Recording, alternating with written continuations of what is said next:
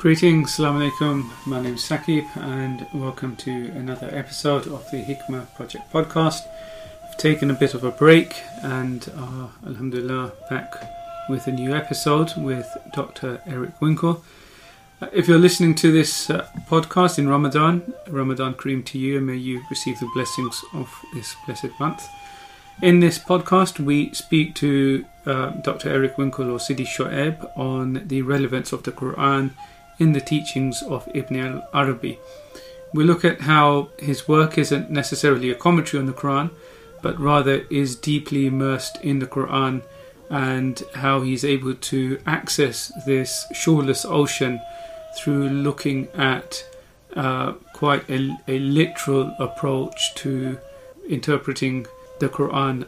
He's not a literalist, but looks at the root words of the Arabic language to be able to derive multiple levels of meaning, as Sidi Shuʿayb will explain.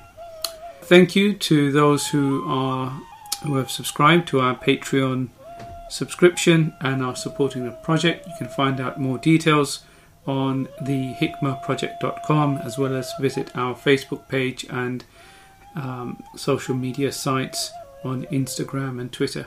So without further ado, here's a podcast.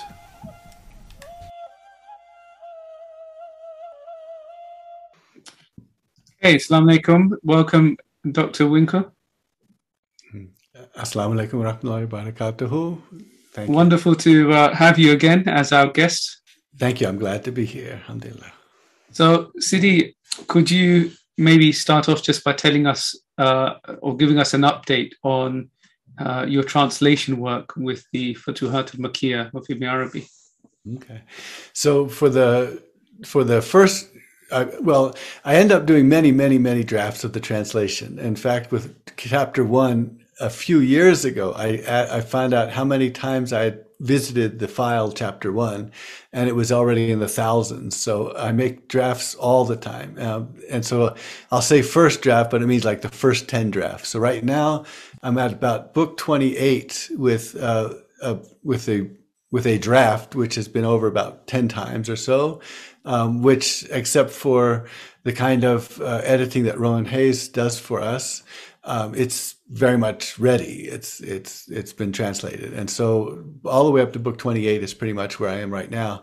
So I've kind of, instead of moving onwards from there, I've been concentrating on getting the earlier books ready for Rowan and also get them ready for publication. And so right now we hope to be having volume 5, which means book 9 and 10, volume 6, which is 11 and 12, and volume 7 and 8.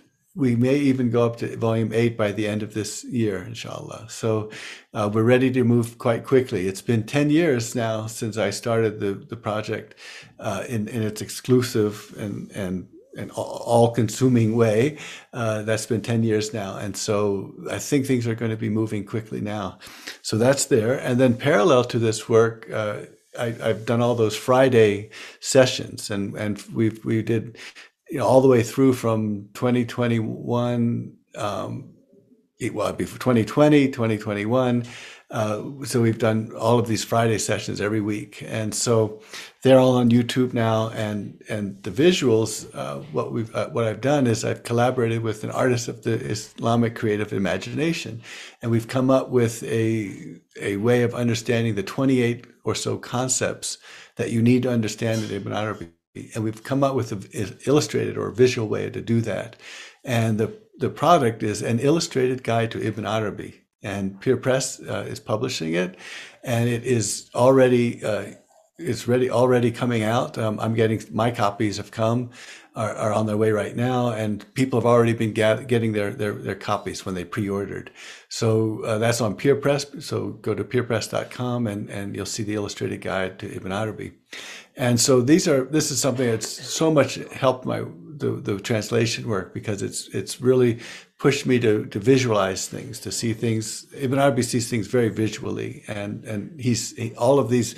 When he sees letters, he sees beings. He sees human beings, and he sees these awliya, and their letters and their grammatical forms, and he sees syntax everywhere. He sees grammar everywhere, and that used to be the way. I mean, like this and some others used to see that the universe is a grammar.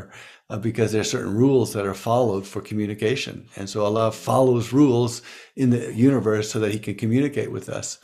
So it is very visual. It's very graphic and close and palpable. Ibn Arabi sees these things very, very physically as well. So the next, we'll be wanting to do some more work after this, which will go parallel with the translation project. Wow, fascinating. And Sidi, just for our listeners who may not have delved into the Meccan openings of the Futūḥāt al-Makkīyah, how many books are there altogether? Yeah. So the 37 books, so I booked 28 right now, and 28, 29, somewhere in there. And the other translations I have are very rough, from that till the end. And I've been putting 2 books in each volume. So volume 1 is book 1 and 2, then 3 and 4 is volume 2.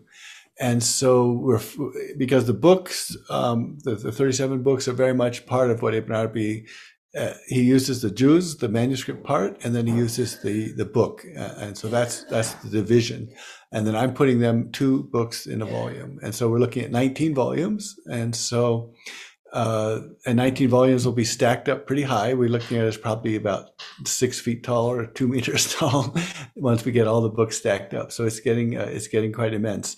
It'll probably be 12,000 pages. The Arabic is about 10,000 pages. Fascinating.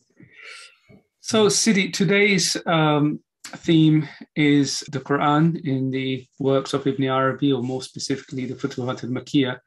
Could you just start off by explaining or how important is the Qur'an in Ibn Arabi's work? Okay.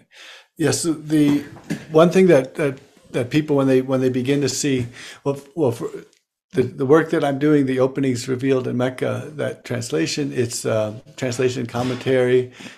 When people, it's also meant to be very much complete, so it's not excerpted or something like that. It's the complete translation.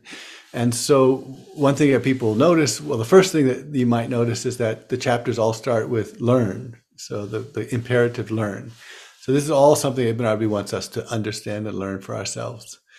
Another thing they'll see is that they'll see Sallallahu Alaihi Wasallam everywhere. And in the manuscript, the actual handwritten manuscript, he doesn't do any honorific sort of medallions or anything, or any kind of abbreviation. He writes out Sallallahu Alaihi Wasallam, and it takes up about half of the page of the manuscript. So it's if he was trying to be a little more concise, he would have come up with an abbreviation, but he doesn't. And that shows the importance of honoring the Prophet Muhammad sallallahu alaihi wasallam. And so every time what I do is to make it in a way easier for the reader. I put a medallion there, and the sallallahu alaihi wasallam in Arabic, and then the readers can read that, and they can make the text flow in a way that the traditional reader has no problem hearing that all the time. It flows still, but for the readers nowadays, to make things flow, it's important to have it as a medallion, and so that's how we have it there. And so the first thing they'll see is that how many mentions there are of the Prophet ﷺ. It's absolutely central to everything he does. And then they'll also notice the Qur'an. And the Qur'an is, I'll look at this one page, a random page, 1 verse, 2nd verse, 3 verses. 3 verses on that page.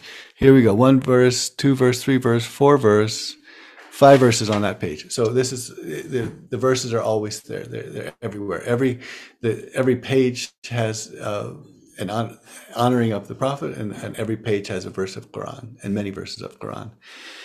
And those last 2, these things are actually quite connected, and they're quite connected in a way that is also, it's in a sense it's implicit, and so it's not necessarily spoken explicitly.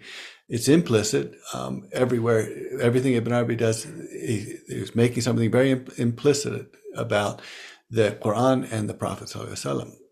And so, if I guess I can bring that up right now to show why this is central to the Futūḥāt. And so we'll look at this in three different ways or so. But the first way, so where all of this is explicit is in the tariqat, in the lineages, in the spiritual lineages. So Ibn Arabi explains to us very clearly that that after the Prophet ﷺ passes away, then there's two things that happen. The first is that the Sharia, the outer Islam, the outward Islam, is transmitted and conveyed by Aisha, radiallahu anha. And so Aisha conveys the outward Islam. And then Fatima, his daughter, conveys the inner Islam, the tariqats. So we have Sharia is conveyed by Aisha, tariqa conveyed by Fatima. And so this is the way that this message continues to be propagated and to be as a waveform in the universe. And so what we look at then is this propagation from Fatima. We begin to learn the implicit or the implied or the quiet or the secrets. And these are the ones that are not necessarily broadcast, but the lineage holds them and conveys them. And one of the things the lineage conveys is that they take from Aisha the statement that the character of the Prophet ﷺ is Qur'an. So his character is Qur'an.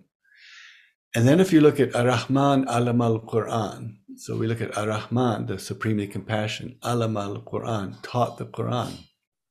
What we see in the lineage, when we enter into this to the secret, we enter into a place where the Nur Muhammad ﷺ, the Nur Muhammad is taught the Qur'an. And then Khalaq al-Insan, created the human being. So the Prophet was a prophet before Adam was in between water and clay.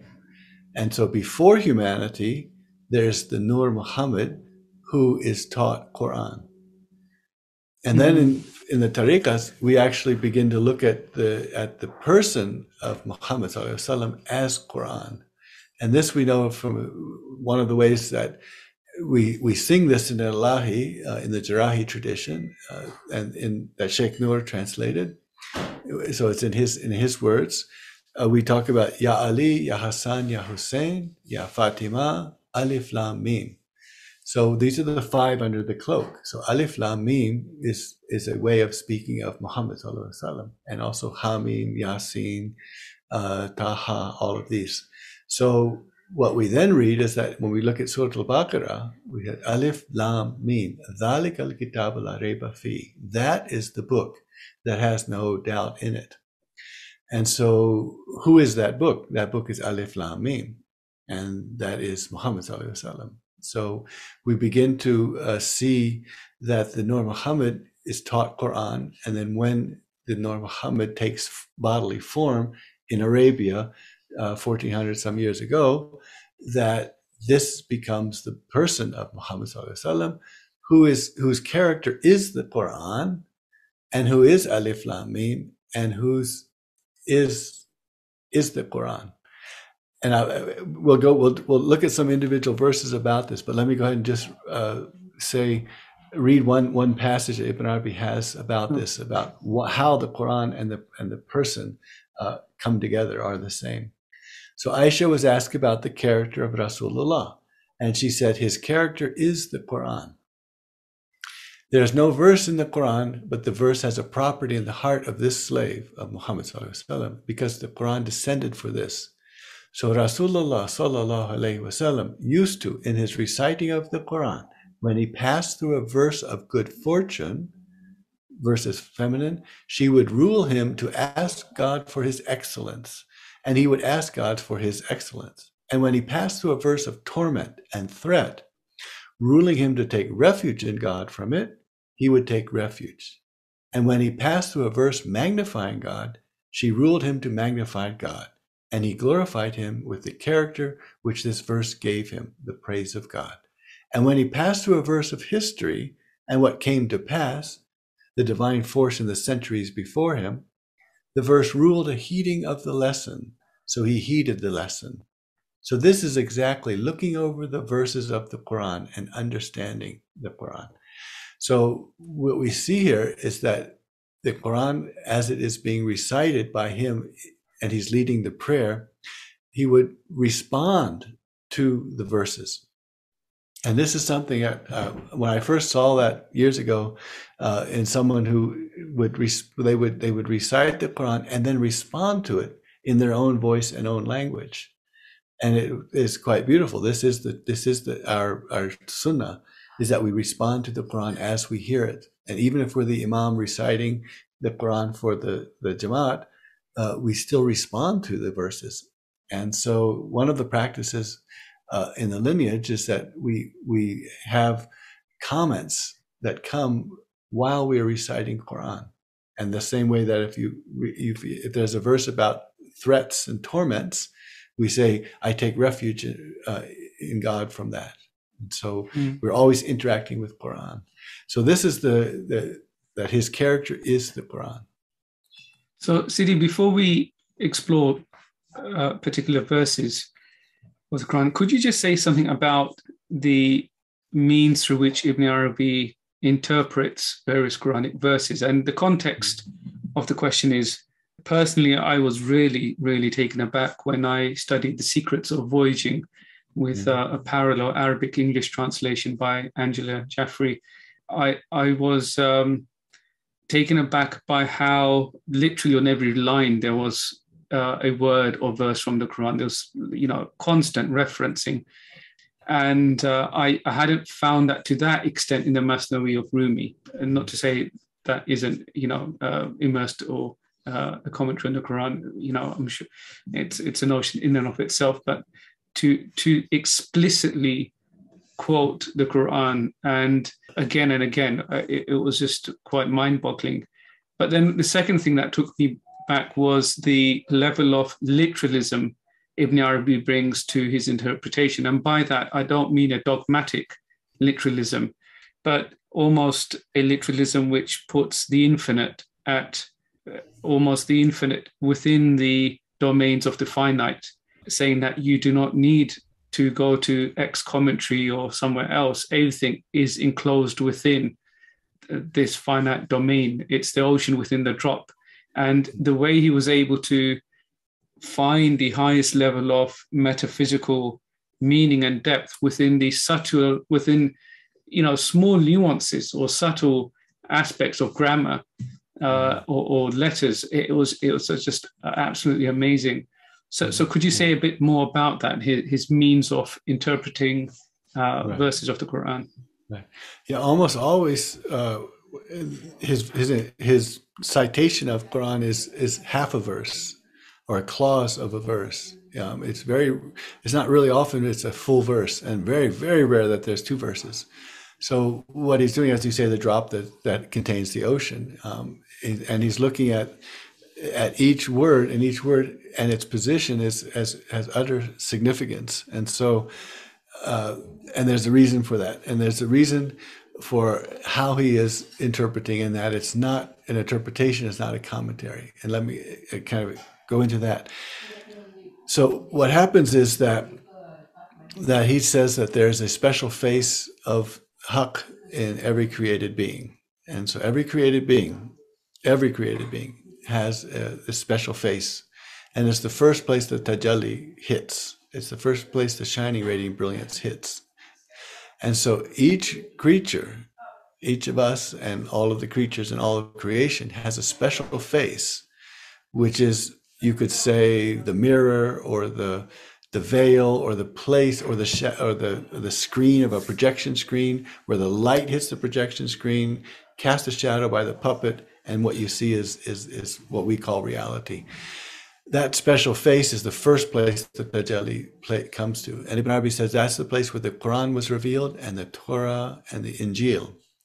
It's also the place that when we're in shura, so when we're in consultation, and when people are gathered in shura and in consultation, suddenly someone will speak up and say something. And that what that person says will be revelation. What that person will say will be inspired. And at that moment, we know that that's the truth. And it could be a little kid, it could be an old woman, it could be a middle-aged man, it could be anyone.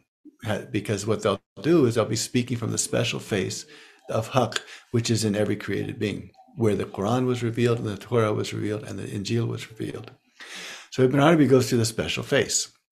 So when he's doing this writing, and he's telling us, he's writing down what he saw etched in light in the photographed, etched in light in the youth, what he's doing is going to the special face that's in him, and he is finding out where the Qur'an is coming from, the first place the Qur'an is revealed.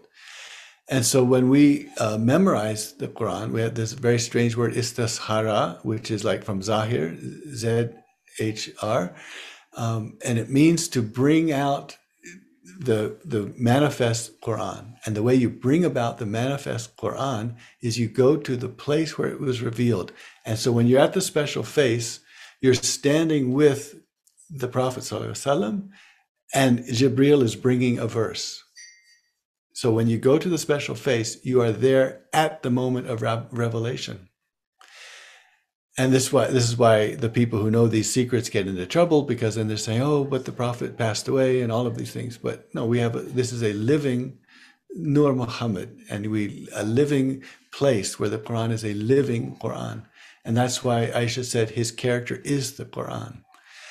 And so the special faces, there's a verses comes to the special face. If you can go into that special face deep within, you will find the verse coming as if it was first revealed, and it is as if it's being revealed at that moment. And this is the place you will sit there, stand there, be there with the Prophet ﷺ while Jibreel is bringing a verse. Oh. And then this verse, when you get this verse, it then goes up. It goes upwards. Let's say it goes upwards into a more manifest place. And it goes upwards in 7 different recitations. So these are the 7 readings of Quran. So it goes Warsh, and it goes Hafs, and it goes up to these 7 different places. And then it goes into translations and commentaries. And it goes into Lex Hickson, Sheikh Noor's Heart of Quran. So it goes up in all of these places. But what Ibn Arabi is showing us is that you can't go from the top and go down into the special face. You can't take the Quran as it is recited and go backwards to the special face and understand it. So we cannot understand the Quran exoterically from the outside. We can only understand the Quran from the special face. So Ibn Arabi goes to the special face and then says, this special face.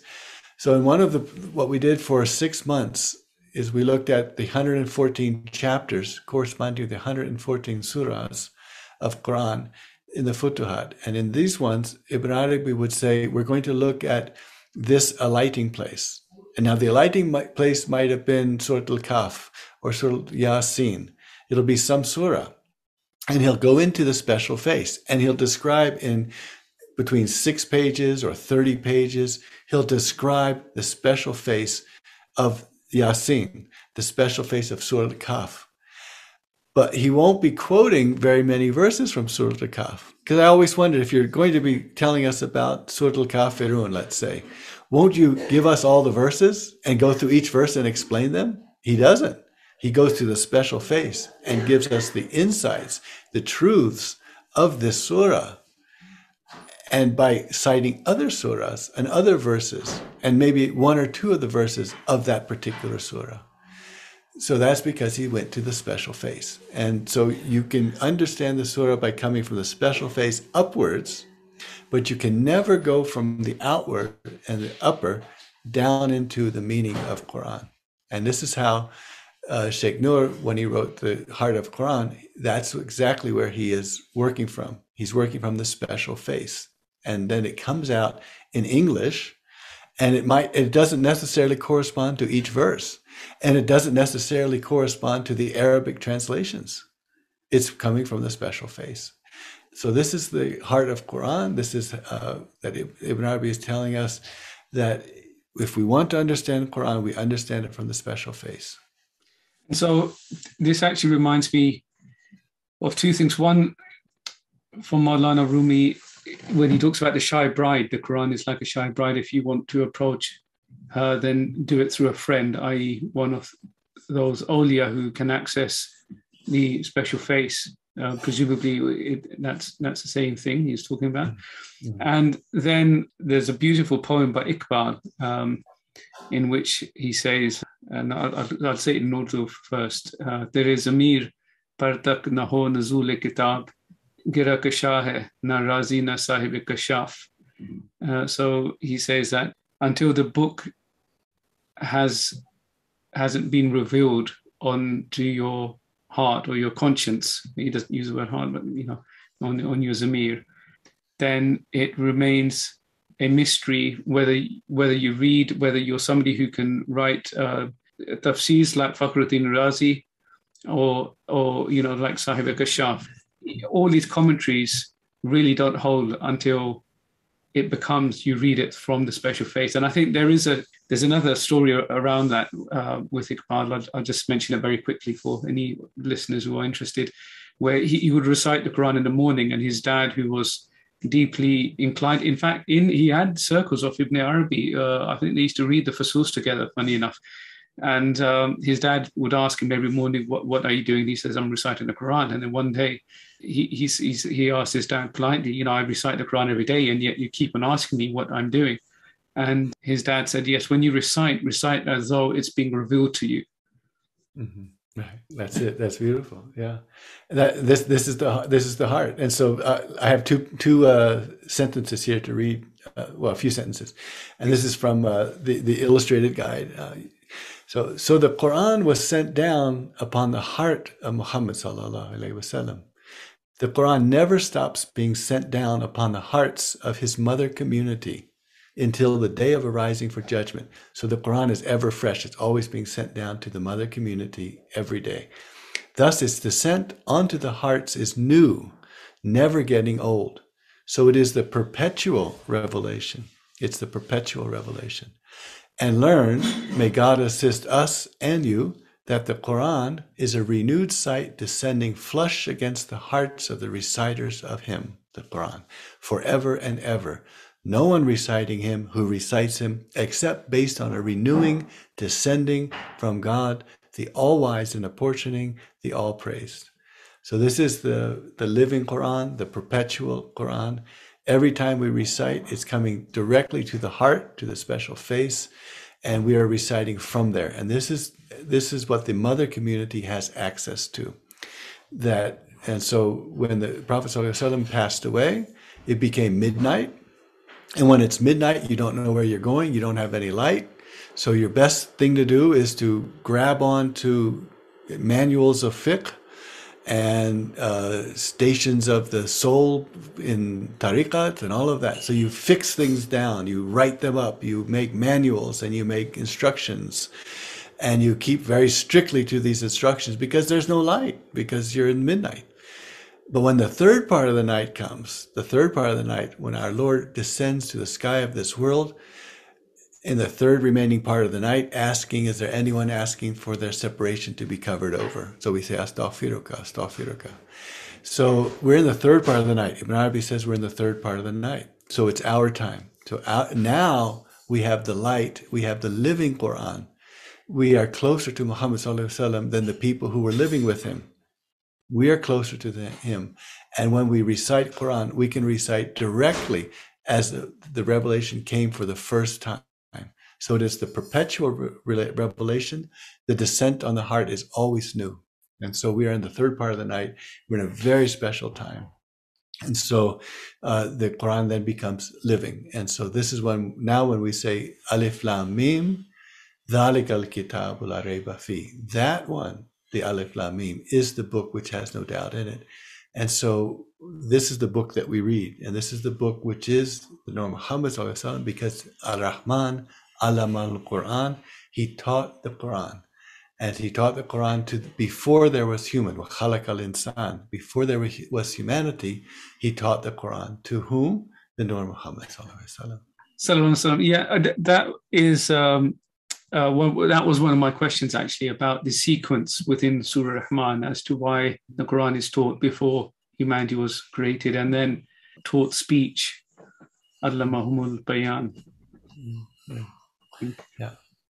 Yeah, and it's and this is always implicit, and it's always a secret, and it's always so it's for each person to read those verses and begin to understand for themselves. And this is tahqiq, that is, they verify for themselves, as Ibn Arabi always tells us. We verify for ourselves the order of events, and the order of events from outside of time and then inside time. And this order of events, the sequence, is in fact the story of creation. It's why there is a creation. So this Ar-Rahman then settles onto the cosmic throne. And so the settling onto the cosmic thrones means that Ar-Rahman will be the one who is overseeing all things, and everything will then is in kindness and ends up in kindness.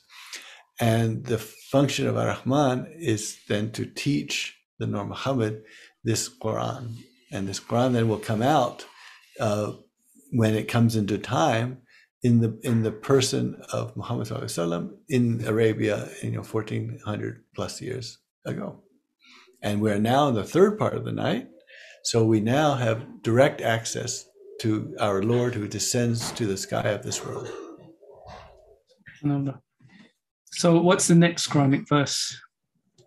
Well, we could look. So one of the passages I'm working on, I haven't understood yet what to do with it and how to really handle all of it. But it's about the way that, as you know, that the Quran, especially in translation, can be very difficult to read, especially people. A lot of seekers are people who've, in a sense, been, wounded by religions and spiritual authorities and things like that. So a lot of seekers come to, if they're beginning to explore the Quran, explore Islam, these seekers will have had, they've had enough trauma, let's say, from the Old Testament, from a very vengeful God and things like that. And the Quran is often translated as if it's the Old Testament. It often feels to me that the translations are very much, the same thing I'll read if I pick up the Old Testament, in a very harsh kind of translation. And so I've always been interested in finding out, well, why is it that Ibn Arabi, when I read the Quran in Ibn Arabi, I understand and it's beautiful, and it's a thing of beauty, and yet when I read it separately, I don't get that feeling, and I've begun to see that Ibn Arabi Ibn Arabi says that he's had a dream where the Kaaba had bricks of gold and silver, and he said in that dream, they said he saw the Kaaba made of gold and silver bricks, and yet there was a brick missing. And then he says, I am that brick. And so the way I understand that is the brick that's missing, what Ibn Arabi does, is he gives us the full, complete, universal Islam. Without Ibn Arabi, a brick is missing, and we can't understand the Quran as something of beauty. And we can't necessarily understand the life of the Prophet ﷺ in a way that we can love, and he becomes our beloved.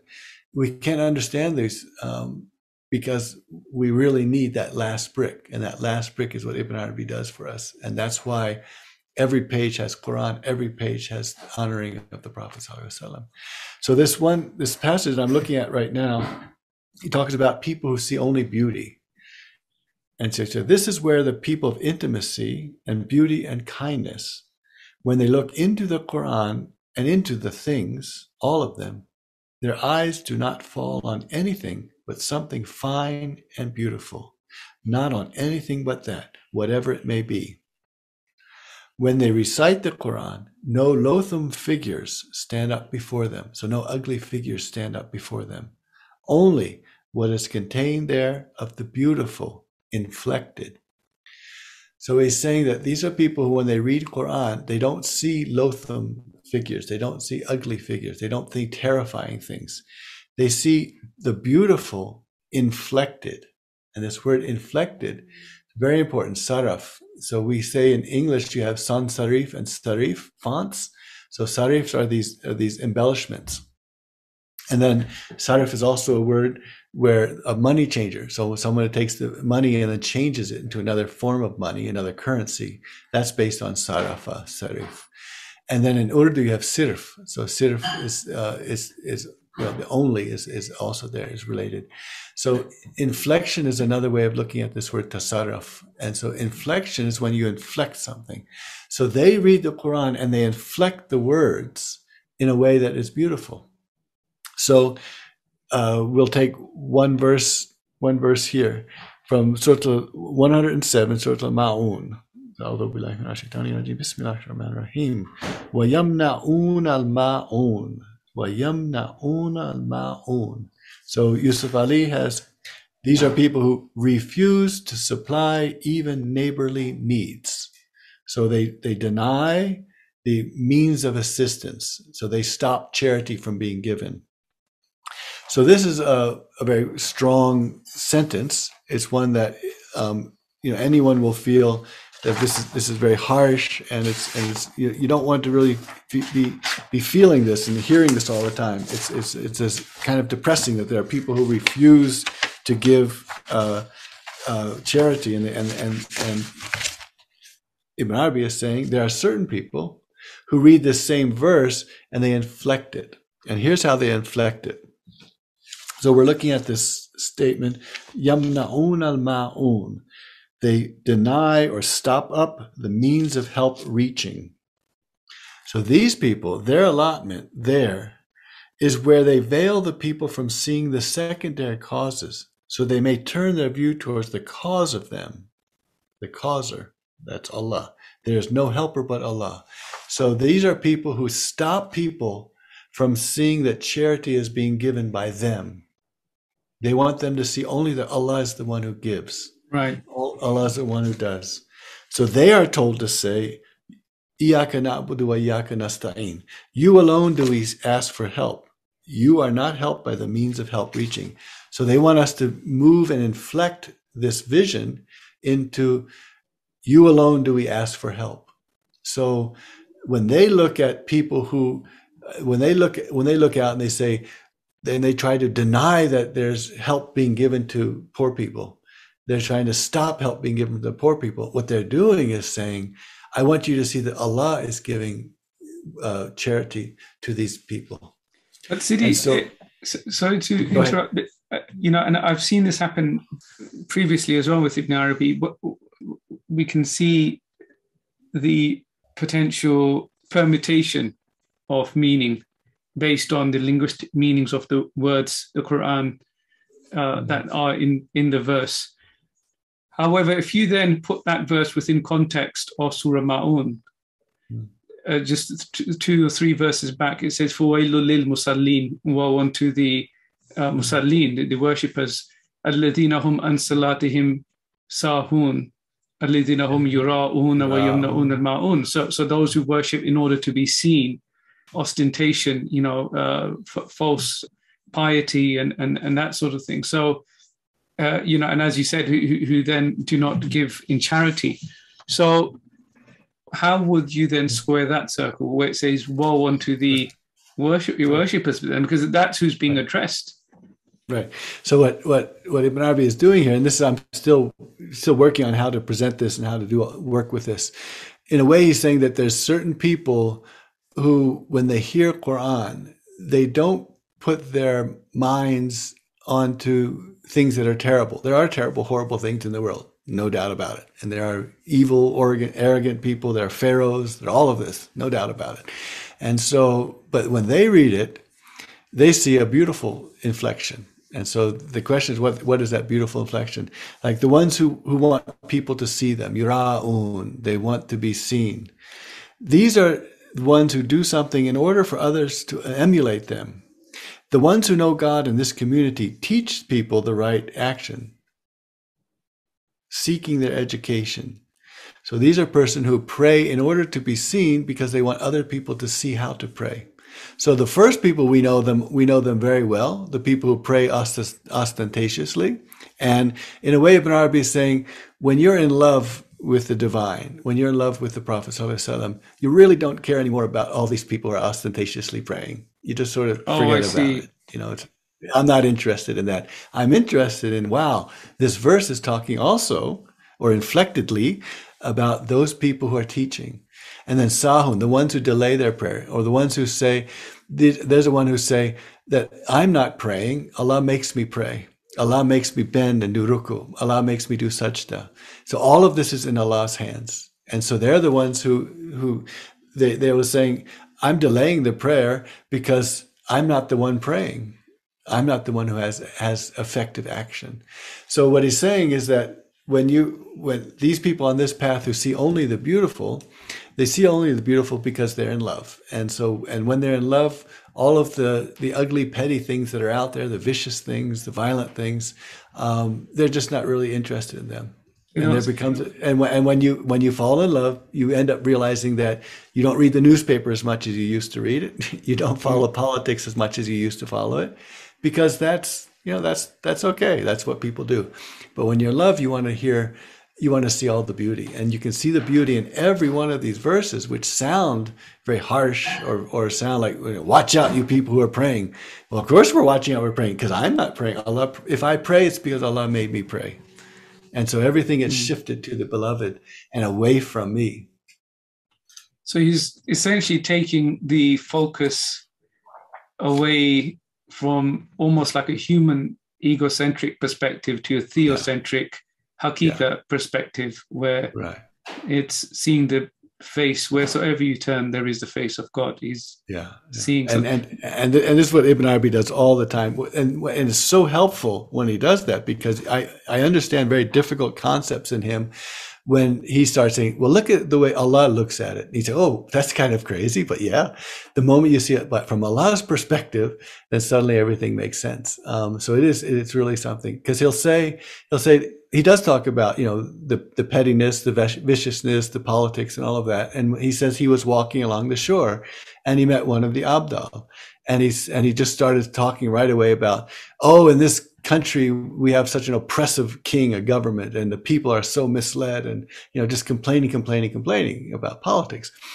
And one of the Abdal, and so the man responds to him and he says, who are you to put yourself between the slave and his master? So this, the slave is us and the master is Allah.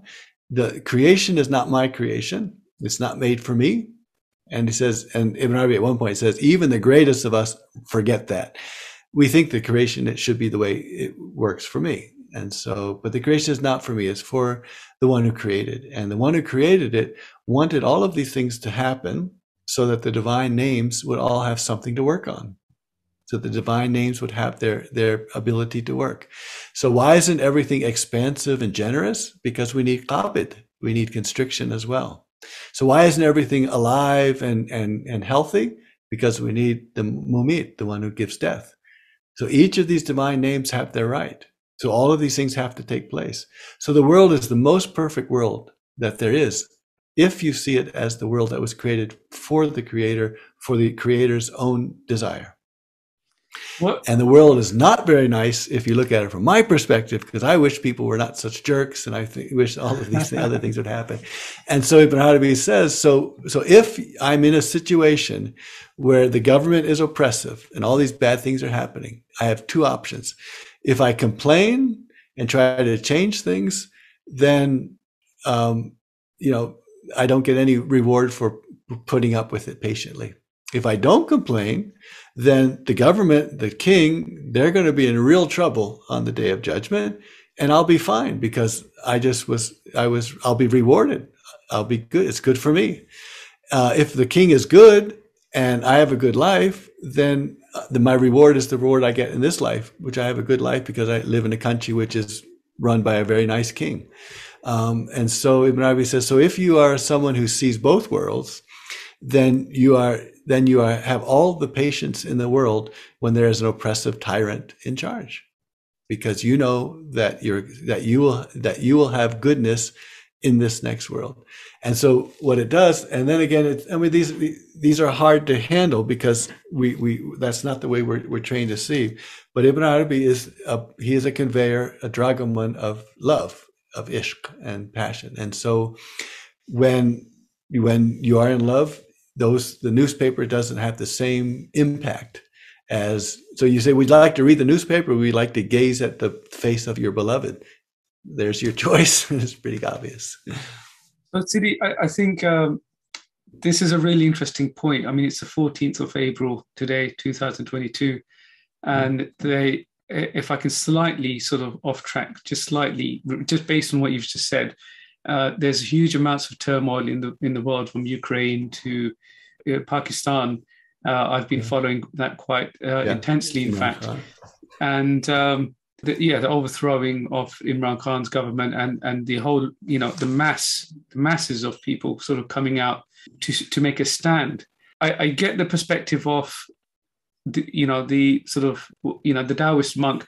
What is, and I don't oppose it. I accept everything as it is because it's divine will. But on the other hand, Islamic history is filled with the warrior saint archetype from Amir Abdul Qadir Jazairi, Tipu Sultan, and others who have made a stand in the face of oppression to the unjust king who because they're so selfless, manifest aspects of Jalal and Qahar, and which are very evident. And in a sense, I think it's very interesting. I obviously, whatever we think about Imran Khan, people sort of agree or disagree, but he seems to be somebody who's very rooted in faith. He starts off with Iyyaka na'budu wa iyyaka nasta'in, and our slogan is La ilaha illallah. Now we have to embed it and stand for serving none other than the one, not some political agenda or money or power or status. We're here to make a stand. So surely that is also a manifestation or a practical application of spirituality, because there's some element of selflessness involved in that. Yeah. This is how Ibn Arabi always takes us back to where we attribute things. So, do we attribute to me or do we attribute to Allah? And he says, so from Quran we understand that you attribute the bad things to myself, and I attribute good things to Allah, and then they all comes from Allah. And so, the way that we handle this is, if you're going to, and we have the hadith about, that if there is injustice, that you stop it with your hand, your mouth, or your heart. And what this is doing is, and actually the most important is the heart one, because then everything else follows. So if I oppose with my heart, then I understand what my position is. If I attribute things to myself, like I'm going to make a political movement and I'm going to encourage 5 people, we're going to go off and do something, and I'm attributing it to myself, then that kind of activism will, if it fails, it's very devastating. It's exhausting. It's exhausting to fail when you fight against the tyrant. But if I attribute all to Allah, then I attribute that my job right now is to do this or that, and I do that not for my sake or not for the sake of the goal, like overthrowing a tyrant, but for the sake of Allah, then I have all the energy in the world. So if it fails, I didn't fail. It's not me failing. And so I'm doing what I need to do. And so this is how we are always, so that they will not forget except illa ma tansa, only what we are made to forget. And we are made to forget that Allah does all. So then we think that we do something, and then we need to forget that.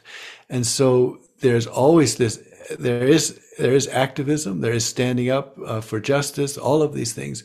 The only way, what we find is that when we stand up for justice without having had that in the heart, but only in the hand, if it's in the hand, then it can be violent, and it can be violence versus violence, and there's really no difference between them. If it's by speaking, it's the same thing. We've just complained about things. But if it starts out with the heart and then the mouth and then the hand, then something is quite different. And that is to know, when you look at something, you say, this is wrong and this is haqq. So that's what the heart does. It said, this is wrong. And if it's wrong, then we stand up. But you see, Quran says, and do not broadcast zulm, do not broadcast oppression, except in cases of injustice. And what that is saying is that we don't go off and identify all of the time oppression. When we do see oppression that needs to be opposed, we oppose it as slaves, not as the master made a mistake. The master made a mistake and put this tyrant in place. I oppose it as a slave, saying the master wants me to do this, and that's what I will do. And then I have all the energy in the world. And so each person, the same way with ijtihad, the same way with Sharia, each person has to decide what is the situation and what is my response to this situation. And the response to the situation has to come from the heart. And then we'll find ourselves having strength and encouragement, and we won't be devastated if something fails. So this is the way Ibn Arabi wants us to move. And so the key is that we're doing this not because we're trying to make the world a better place, because the world is perfect the way it is. We're trying to do this because we want to, which of the divine names are going to be dominant right now? And is there going to be justice or injustice? And so you fight for what is just.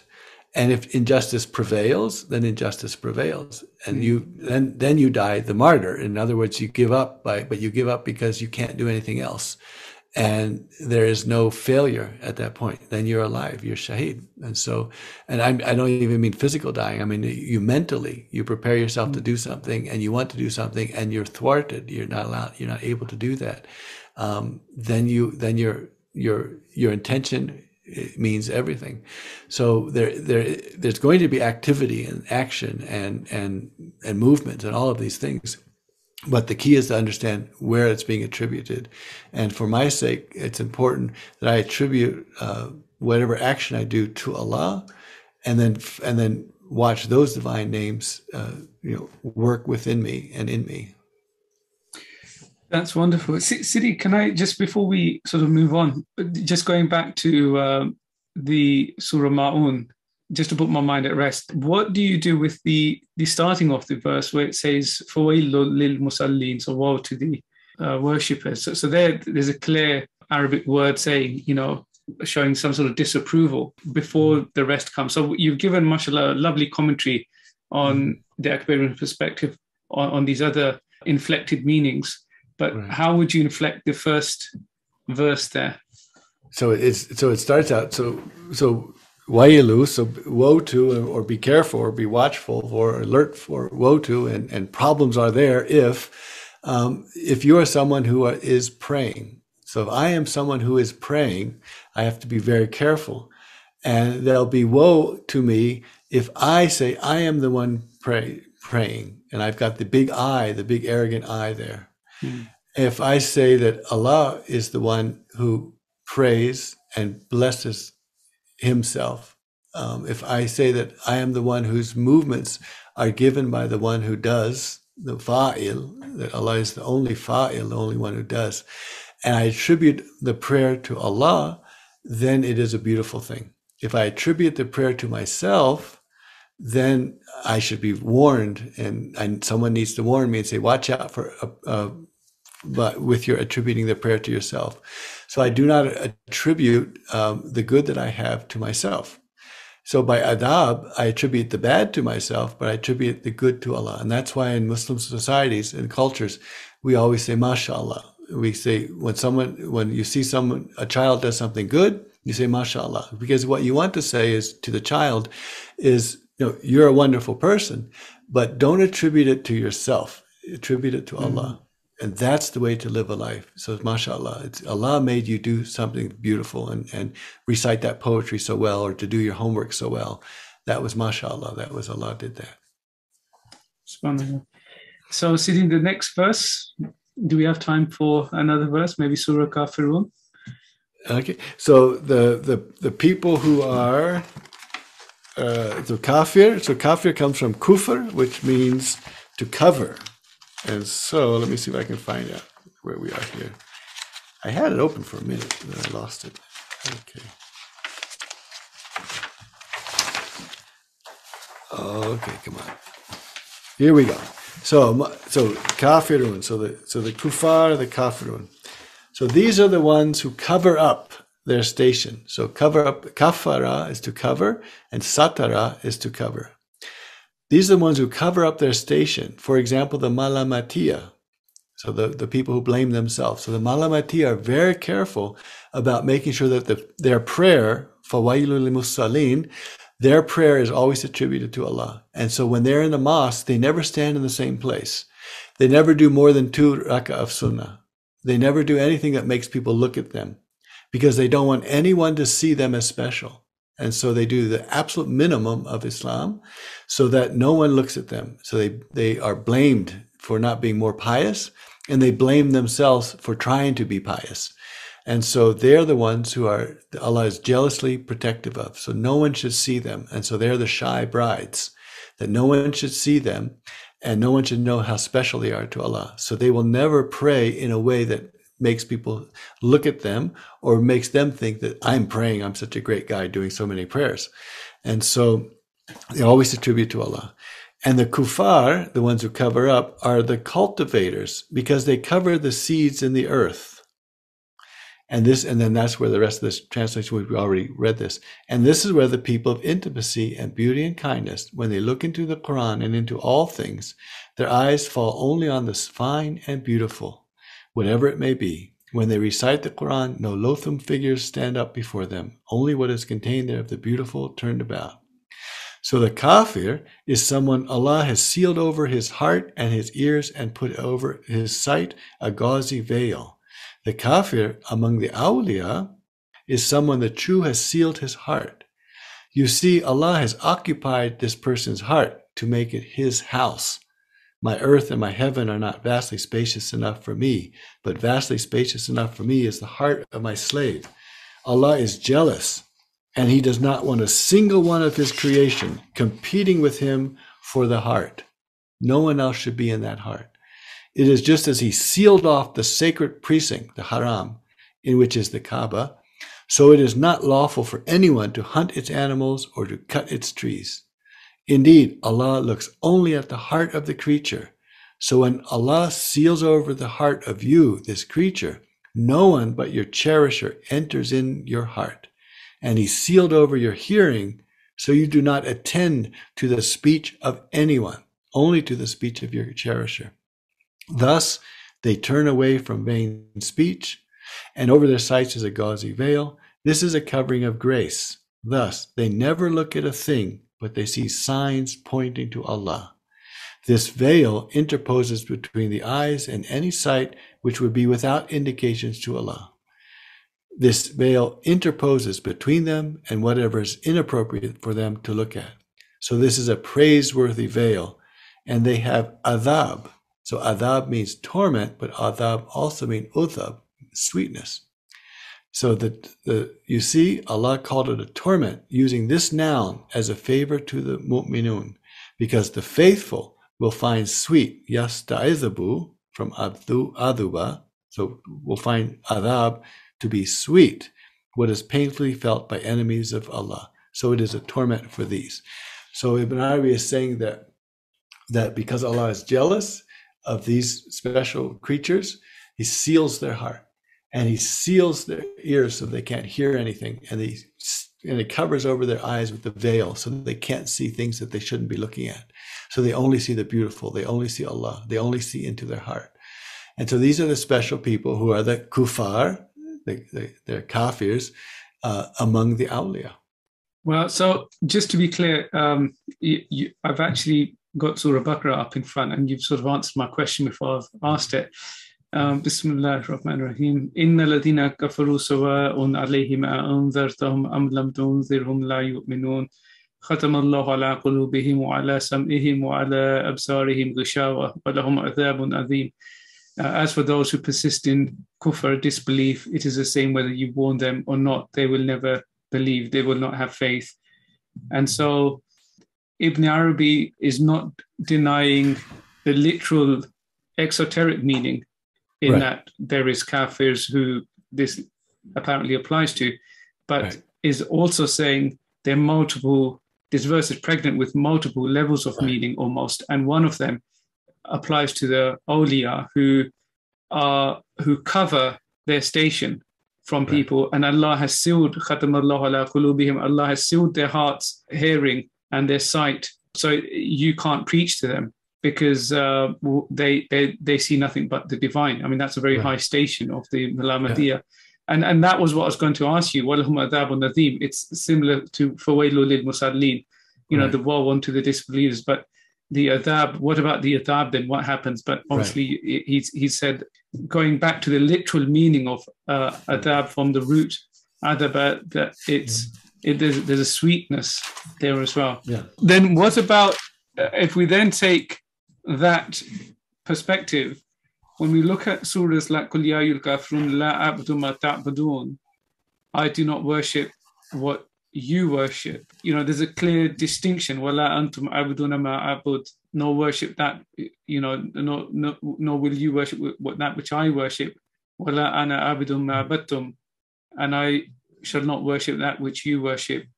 Wala antum abuduna ma a'bud lakum dinukum waliya din. Nor will you worship that which I worship, unto your religion and unto me mine. So there's a clear, not duality, but distinction between us and them there. And so how do you square that? Well, so let's look at three things, make sure I get all three of these in. So we'll start with that one. And so that is that Ibn Arabi's position is that aqidah, there are qaida, there are infinite numbers of aqidas. Every single human being has their own aqidah. We can agree on an aqidah. We can all agree and say that we'll believe in the books and the angels and things like that. But when it comes to the tajalli of Allah, Allah never repeats twice to one person and never gives the same to two people. So if Allah never reveals him, her, itself the same to two people, then the Allah that I worship is not the Allah that you worship. Because I see Allah and you see Allah. And Allah never repeats. So we can never be in the same deen. That's why it's called the deen of Allah. Allah's deen is that everyone will have a separate, different, unique vision and religion and belief system. And so then the second one is La yu'minun. So you can warn them or not warn them. They're not going to have faith, because faith is belief in the unseen. And so these ones, they look into their heart, which has been sealed up, and only Allah is there because it's been sealed. And when they look at Allah, they see Allah. So it's not based on the unseen. So they don't have faith in Allah. They have sight of Allah because Allah resides in their heart. And then as you said, walahum adhabun azim. They have this great torment. So Ibn Arabi does it two times. The awliya do have a great torment in this world. They do have a great torment because when the prophets and the messengers speak to them, they don't listen to them. And so when they don't listen to them, it looks like they're not going to be guided. And if they're not going to be guided, they're going to be in trouble. And so they do have a great torment in this world because they're not able to function the way the rest of us are able to function, because they're the lovers. And these are lovers who are tormented because nothing satisfies them except Allah. And they are always searching for Allah. They're always waiting for Allah. They're always loving Allah. And so they do have a great torment. But they also have a great sweetness. And that is adab. Isti'adhaba means to seek out sweet water. So adab is torment, and isti'adhaba is to seek and get sweet water. So their torment turns into sweet water. And this is how even the people in the hellfire in Jahannam, that their torment will turn into sweet water. And it turns into sweet water when Jabbar puts the foot on Jahannam and says, that's it, and seals Jahannam. And the people who are in Jahannam are the family of Jahannam. And her sister is Jannat, and there are people who are the family of the Jannat, and there are people of the family of Jahannam, the two sisters. And when that sealing takes place, their torment turns to sweetness, because all will end up in Rahmah. Everything will end up in Rahmah, whether they're in the hellfire, which will turn sweet, or whether in the Jannat, which is mild climate and sweet. And so Ibn Arabi takes there is multiple meanings, and each of these can speak to a particular insight, and that's because if you go to the special face, you can then branch up into. They'll taste. They will have a tremendous torment. You can bring that up to this and the tremendous torment in this world, even of the awliya who suffer because they're lovers of Allah. You can bring that up to sweet water, that they will actually have sweet water. It will be sweet for them. When their hearts are sealed and their ears are sealed, it will be sweet for them because all they hear is Allah. And then you can bring it up into another one, that those whose hearts whose ears are sealed and they don't hear the prophets, they do have torment. They do get a tremendous torment because they're unable to be guided. So the special face gives the reality, the truth, and then it comes up into 3 different ways, right? Just right there. And there'll be more than those 3 different ways. That's wonderful. Thank you, Sidi. Thank you, Sidi. Should I call you Dr. Eric Winkel or, sorry, Dr. Winkel or Shuʿayb? Well, when we're talking about Ibn Arabi, Shuʿayb is the best because when I took on the name Shuʿayb, I took it on. I was reading Qur'an and there was the Prophet Shuʿayb, and I thought, well, that's a name I could take on. So I took on that name, and then years later, I realized that Ibn Arabi's best friend is Shuʿayb Abu Madian. Wow, so when talking about Ibn Arabi, I go by Shuʿayb then. Wow, super. Thank you, Sidi Shuʿayb. Absolutely wonderful talking to you again. May Allah bless your Ramadan and put barakah in your work, and we really look forward to further conversations in the future, inshallah. Yes. So thank you very much. Alhamdulillah Rabbil Alameen.